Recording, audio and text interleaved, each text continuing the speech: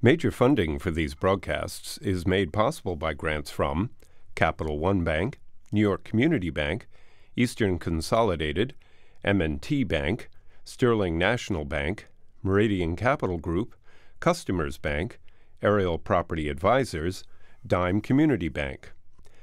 Additional funding is made possible by grants from AM Trust Title, AVR Realty Company, Avison Young, Bank of America Merrill Lynch, Bank Leumi USA, Briarwood Organization, CBRE, Chase Commercial Term Lending, Chase Commercial Mortgage, Citizens Bank, CPEX Real Estate Services, Colliers International NYC, Cohen Equities, Collins Building Services, Douglaston Development, Levine Builders, Flushing Bank, Friedman LLP, Handler Real Estate Organization, Handro Properties, Hodges Ward Elliott Inc., Investors Bank, James D. Kuhn Real Estate Institute at Syracuse University, Kilroy Architectural Windows, Madison Realty Capital, Matone Group, Mercantile Bank, New Banks, Newmark Knight Frank, Optimum Window Manufacturing Corp.,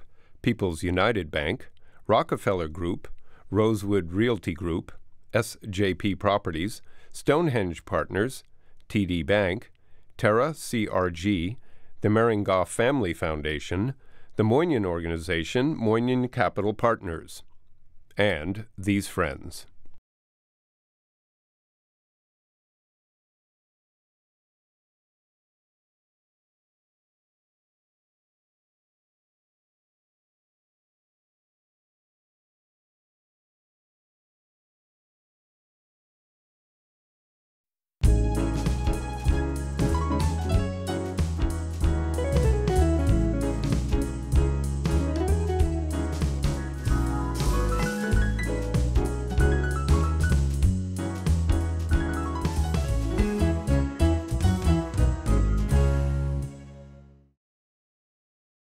Brooklyn, New York, Borough Park, Flatbush, Sheepshead Bay, PS 225, Lincoln High School, University of Hartford, basketball player, all pro in high school, in college. Mailroom in advertising, copyright. What do I know about copyright? Get to a firm. Work for McCabe, get involved, create commercials, not create commercials, create legendary commercials, Donuts, Chuck Schwab, NASDAQ, Volvo, major agency, 2 wonderful sons and a number of grandchildren, movie director and producer of 2 winning awards. I got Ron Berger today. Thanks for being here. Mike, that was a wonderful introduction. You actually took my entire life and condensed it into 20 seconds. You know, we sometimes do it. So tell me, getting back to the life, tell me about your grandparents and then the butcher, right? Sure, yeah. My father, Alan Berger, the only one I've ever known who spelled his name A-L-L-E-N, and his father was a butcher, Sam Berger, in the Borough Park part of Brooklyn. My father went to New Utrecht High School and actually played basketball there, so when I was thinking about, you know, as you were going through my basketball history, he actually started dribbling before I even... So you're the second generation dribbler. So tell me about Mom, his family. My mother's name was Gladys Applebaum. She lived in Flatbush. Her mother, Sarah Applebaum, lived on Kings Highway. Her father's name was Benjamin Applebaum. I don't actually remember what he did, except he looked and sounded like Lyndon Johnson. Now, how did Mom meet Dad? Mom met Dad, I believe, at a dance or something, the way people did in Brooklyn in those days. My mother went to Madison High School. As I said, my father went to New Utrecht, right? When did they get married?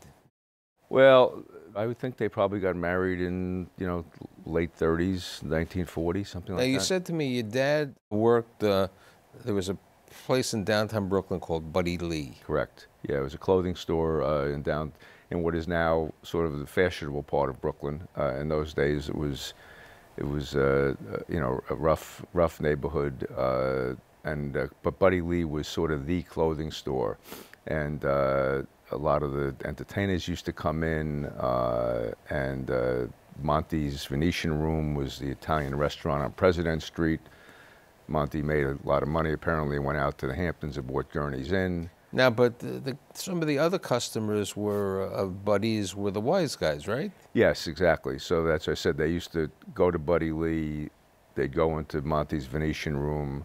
But the greatest part about him working at Buddy Lee is they used to have tickets to the Brooklyn Dodger games. So as a kid, I grew up as a Dodger fan and was able to go to Ebbets Field, when I was 5, 6 years old. And you continued to love the Dodgers over the... Continued to love the Dodgers. Grew up 2 blocks from Gil Hodges. Before I moved to Sheepshead Bay, I lived on Nostrand Avenue, and loved the Dodgers. And through when they moved to LA, stayed with them while Sandy Koufax and Don Drysdale still were on the team, which I guess was the mid-'60s, late '60s. Used to listen to the games on a transistor radio when they were in California. And then when Sandy retired, I went to Lafayette, a Brooklyn guy and Jewish Brooklyn guy. I sort of evolved into... Yeah, but you were a Lincoln boy. It's true, okay, but when we got together, you said that, and I said to you, you were elevated from Flatbush and you moved to Seacoast. Atlantic Towers. Atlantic Towers on Avenue Z and 13th Street, East 13th Street. Not far from the train. It was absolutely, that was one of the attractions. One of the attractions. Walk to the subway, and because in those days, which my mother used to take the train she worked at the Post in the advertising department. But it was 3 brand new buildings with a swimming pool behind. And you lived on the first floor? And I lived on the first floor. When did you get involved with basketball? At PS 225? Yeah, actually, I was a baseball player up until I was about 12 years old. I was very big, tall. I was 5'9" when I was bar mitzvahed. I threw very hard. I used to play in the North Highway Little League, which used to play their games behind James Madison in the field there. And then when I moved to Sheepshead Bay and I went to 225, everyone there either played softball or basketball. And once I got into... No stickball? Well, that was in the neighborhood. This right. was, this was organized. This was organized. This was schools. This was, you were on the school team, and then I started to play basketball, and was, I guess, pretty good at it, and sort of dropped baseball, I think, when I was 13 and focused on basketball. And now, even though Sheepshead Bay High had opened up, you had the opportunity to go to Lincoln. Yeah, correct. So my street was the borderline street where you had a chance, you could have chosen to go to Sheepshead Bay High School, or you could have gone to Lincoln. But since all the kids that I had gone to 225 with all lived in Brighton Beach, or Manhattan Beach, the fancier ones, although there weren't too many fancy ones, to me it was easy because, How'd you end up when you were a kid on 2nd Street? Well, all these guys that from 225, they lived on Brighton 13th Street, they've lived on Brighton 11th Street, they've lived on Brighton 7th Street, and 2nd Street Park was the park where everyone would go on Saturdays to play ball. It's between Brighton Beach Avenue and the boardwalk. So was the Brooklyn equivalent of Rutgers? It was Rucker, yeah, it was Rucker, it was Reese Park. So but this was nobody from outside came there, whereas great players from other places would go to Rucker or go to Reese Park, or even Manhattan Beach in those days. The first quarter Manhattan Beach, had future pros. Growing up, you had some jobs, and you also were lucky through some relative or something for the camps. Tell me about that. Yeah, so what happened was, nobody from working class, middle class neighborhoods went to summer sleepaway camp. Forget, they didn't even know what it was, much less could afford it. So our summer was, we'd go to Brighton Beach, we'd go to Brighton Beach Baths, we'd go to Manhattan Beach. Right, and to go to Brighton Beach Bath, you had to make sure that you got the stamp on your hand. Yeah, the stamp on your hand, right. exactly. You had to do it the right way to do that. Exactly. In fact, people would say to me when I was a kid, where'd you grow up? I said, Brooklyn. They said, what'd you do in the summer? So we used to go to the beach. They go, there's a beach in Brooklyn? Now I tell people, that beach. Did you have your sun reflector? Well, with the oil? Yeah, I did.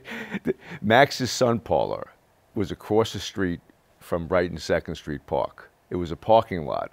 They used to have aluminum borders around it.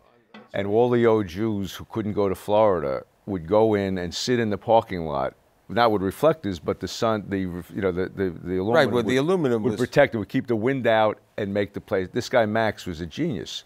He realized that all these Jewish kids who didn't want to couldn't go to Florida in the winter, he started to put chairs and charge you $1 an hour to sit on the chair. So the answer is, I used to use a reflector, and I used to sit on these. That was sort of our winter break. right. But you said you were lucky that you worked at this camp. Yeah. So anyway, when I made the basketball team at Lincoln, the coach there used to take the team up to a camp called Crane Lake up in West Stockbridge, Massachusetts, and we would get a job as waiters. The team would get a job as waiters, and then at night we'd play league games, and so it gave us a chance to sort of work together as a team at the same time. So I did that for a couple of summers, and then I met a guy in Manhattan Beach who owned a camp called Timberlake, and he must have known me from playing basketball at Lincoln, and said that they were looking for a waiter to work at Timberlake, but to only wait on the owners of the camp and their guests, which turned out to be a pretty cool job because the guests were the Jenny Grossinger's kids went to that camp and Milt Kutcher's kids went to that camp. So I was like a real waiter, not waiting on kids, but waiting on adults most of the time. So you graduated Lincoln in '67, right? Correct. And at '67, you get a scholarship to University of Hartford. Correct. Talk to me about Hartford. So I went up to Hartford as a freshman, September of '67, which was an interesting year. It was the year the Red Sox had a terrific, and my 3 roommates were all from Newton, Massachusetts. And Carl Yastrzemski had the trip. I had to listen to these guys bust my chops about how great the Red Sox were. And I had to listen to their accents, which were hard enough to figure out at that time. But I played ball. I was a psychology major, and never a great student, but good enough to sort of get by. That summer, you worked for the American Bible? Yeah, after my freshman year, I got a job driving a truck, a delivery truck for the American Bible Society over here on Columbus Avenue, and they used to take the mail from the Bible Society out to their warehouse in New Jersey, and then bring back what they had. But it was convenient because it was near where Karen lived. Terrific, yeah. It was. I had started to date a girl named Karen Rosenberg, who lived in Fair Lawn, New Jersey, and so the truck sort of had a life of its own. As I would leave Wayne, which is where I wound up living later, through no coincidence, or just coincidence actually. And I used to drive after I picked up the Bibles that had to come back to the building in New York. I would go over to Fair Lawn and have lunch with her, or a very quick lunch, and then I'd get back to the city. So that was the first summer. What happens the second summer? Mom's working at the New York Post? Right. So my mother's working at the New York Post, and she calls me one day, and she says, a friend of mine got a job as personnel manager at an advertising agency on Madison Avenue called Carl Alley. There was no human resources people in those days. They were personnel managers, and they're looking for somebody to work in the mailroom. And the agency was totally innovative. They had a 4-day week. You'd work from 8:30 to 6. You'd deliver mail, and they paid something like $65 a week. And I said, perfect. Sign on. Sign me up. So I used to take the D train in from Sheepshead Bay, the same short walk from Avenue Z and 13th Street to the subway, and get off at 49th Street and I guess 8th Avenue and walk across. And needless to say, all the advertising agencies had baseball teams. Exactly. It was the entry point for careers in advertising were mailroom, to softball teams, to basketball teams, to career opportunities. And I was fortunate enough. I was, obviously a pretty good athlete as a kid, and I wound up playing center field on the Carl Alley softball team. And through that, and I worked in the mailroom for 2 summers, meeting everybody from the copywriters to the president of the agency, and which was an incredible opportunity. Growing up.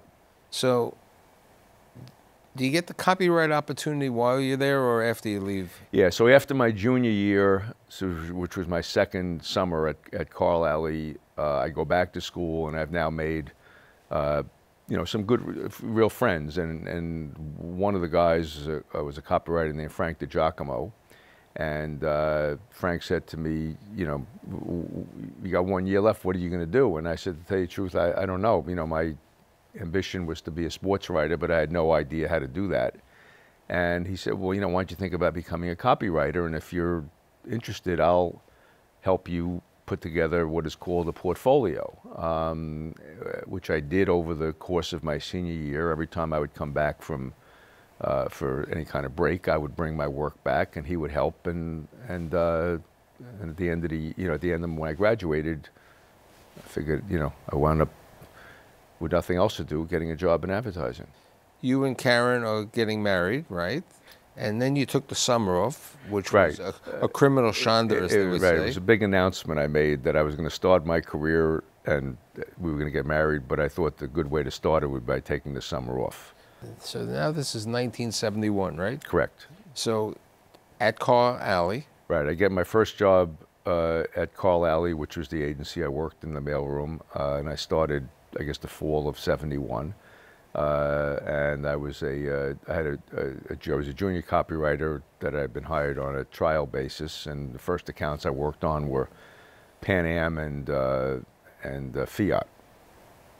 What happens after? Later on, you meet somebody else. Is it Ed McCabe? Yeah. So a couple of years later, my phone rings in the office one day, and a guy, I pick it up, and he goes, "Ron," I see. He says, "This is Ed McCabe," and I figured it was a friend of mine, busting my chops about, you know,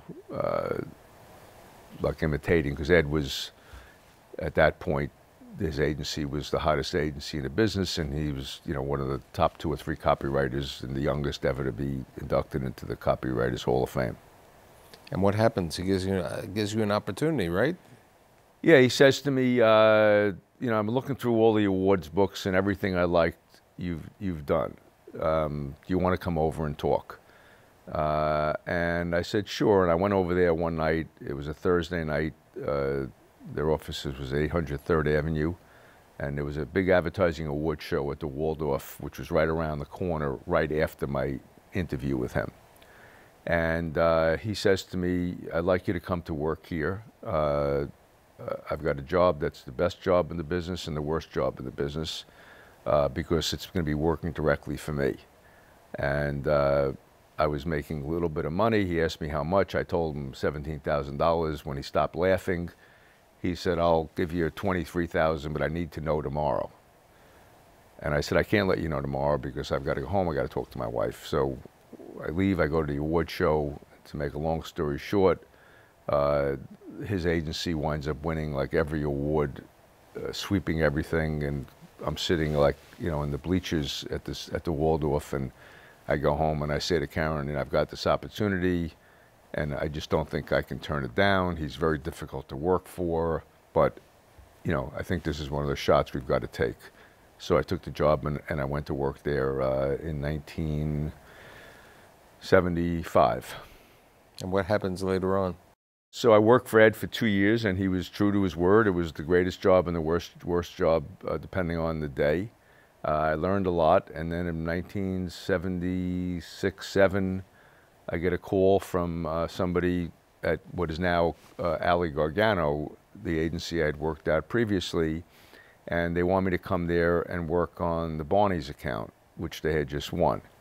And, you know, for a lifelong New Yorker, Barney's was not just an. But you remember Barney's Boys Town. This was a change. It was right. It was releasing the women's shop and right. Well, the ads. Yeah. So we were with the agency as that transition happened. So when Fred Pressman was now running Barney's, who was Barney's son, Fred's vision was to build a world-class men's clothing store.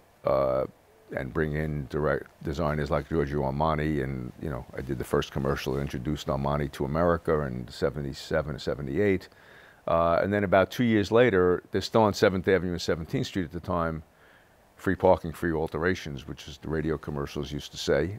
His wife Phyllis had this idea that they should open up a women's store. It's called a Women's Place. They had bought the building on 17th Street, and thought they should have a store that women could go to, not just when they were going to shop for the men or shop for their sons at Boys Town, as you said. Then when do you and your buddies go into business?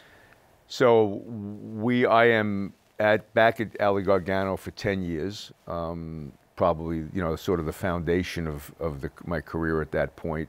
Is that when you did the Dunkin' Donuts? Correct. So 1980, you know, did the Time to Make the Donuts campaign. Which went into the Broadcasting Hall of Fame. Went Broadcasting Hall of Fame, Fred the Baker, you know, the campaign, you know, I probably did 8, 10 of the commercials, ran for 13, 14 years.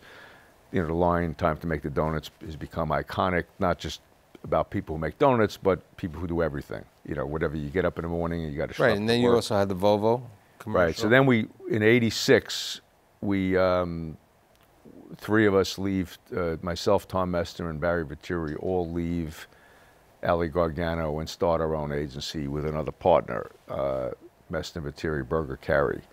And prior to that, we had worked on the Reagan and Bush campaign. We met Wally there. With Reagan in 84, that's where we met Wally Carey. We opened our agency in 86, and some of our first clients several years later were MCI and Volvo and you know, and many others. But the cute story is the Regina vacuum business. Right. I was 36 years old, and they'd left a decent job and was making decent money, and decided we were going to start an agency, except we had no clients and no revenue, and therefore no salaries. And my son Ryan was 10 and my son Corey was 7. And when I think back now, how courageous that was to do and how supportive Karen was at the time. And obviously still has, we're married 45 years. So, but at the time you just think this is something you want to do. So we needed to pick up business, and I knew a number of people in the agency world, and I wrote all of them a letter and said, listen, we know the way new business works. You get, especially if you're a big agency, you get a lot of inquiries. Some you can't handle for conflicts, some you're not interested, they're too small. Anything that seems halfway interesting to you, please send it our way. The only response I got was from a guy named Tom McGilligut, who had a terrific agency in Minneapolis called Fallon McGilligut.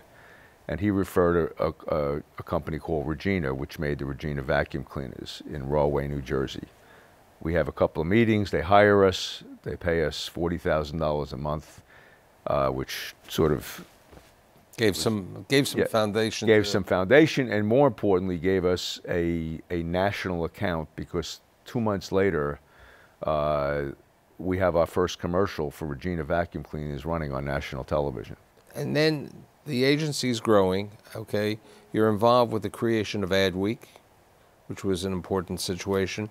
And then you're involved with, okay, there was Volvo, there was NASDAQ, Chuck Schwab, okay? You were involved with Jaguar and all of this. And then how do you and your buddy from Brooklyn, Dan, decide to go into the movie business with the Boys of 2nd Street? Yeah, well, it's an interesting, in some ways it's a natural progression. In some ways, sometimes these things never happen. Dan and I have been friends since the 7th grade. He was on the PS 225 team with me, and he went into the PR business and I went into advertising, and we sort of worked together on a number of things. And one day, I guess it was about 2000, he said to me, "You ever thought about doing a movie?" And I said, "I haven't really, but I've spent my whole life doing commercials. What are you thinking of me?" He says, "I think there's a film to be made about the guys we grew up with."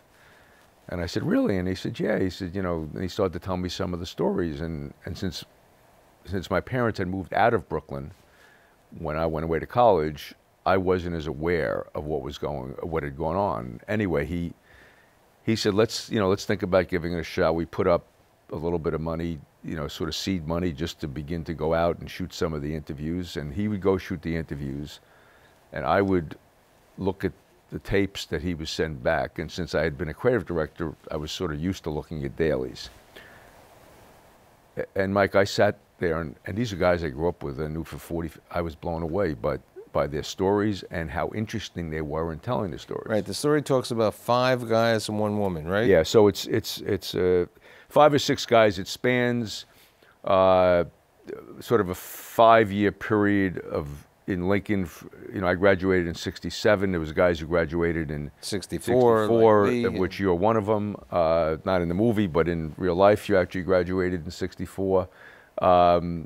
It's really, in some ways, the story of a generation. The 60s is an interesting decade because there was the innocence of the early 60s. And then it all changed in '63 when John Kennedy got shot.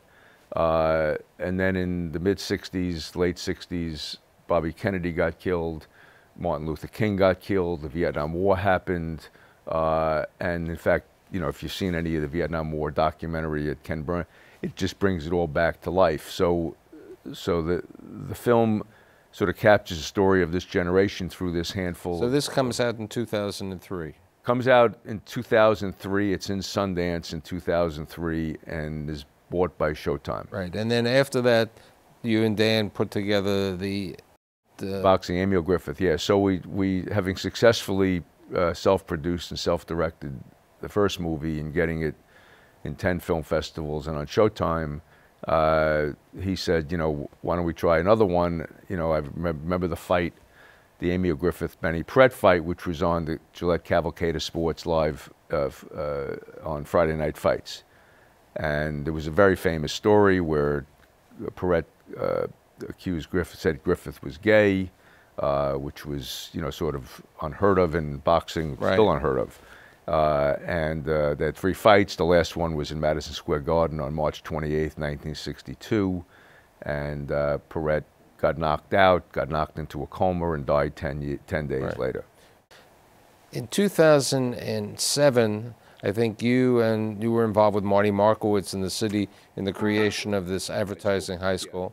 Yeah, one of the things I've always tried to do was get involved in the business, not just in the agency side of it, but in the industry and how can we improve the things the industry does in a large sense. And we had this idea to start an advertising high school as part of the career and technical education program that the DOE had created under Mike Bloomberg when he was mayor. So Marty Markowitz, who's a bit of a showman himself, loved the idea and said, I'll put up $2 million to fund the school as long as it's in Brooklyn. Right. What's it called? The school? It's called the High School for Innovation in Advertising Media, and it sits on the Canarsie High School campus. Right. Now let's talk a little bit about family. You got the 2 sons who are following in the footsteps. Yeah, so I have 2 sons. Ryan is the older one, and Corey's the younger one. They both have gone into the industry, grew up as basketball players in high school and partially in college, worked for me as interns, and have now sort of created their own careers. Ryan's involved with an influencer marketing platform called Hyper, as well as his own digital company called Bergershop. And Corey is managing director of an advertising agency here in New York called Pereira Odell. They're married. Ryan's married to Amy, the only 2 people who actually grew up in the same town named Wayne, Pennsylvania, and Wayne, New Jersey. And Corey is married to Jessica. Corey has 2 girls, Skylar and Elle, 6 and 2, and Ryan and Amy have 3 children, Cassidy 9, Charlie who's 6, and Winnie who's a year and a half. So I get high marks for remembering all the grandchildren. That's great. It's very important. And what's really great is to have somebody who grew up in Brooklyn, who continues to support Brooklyn and support education, and thanks for being here today. I appreciate it, Mike. It's good to see you, and I really enjoyed it.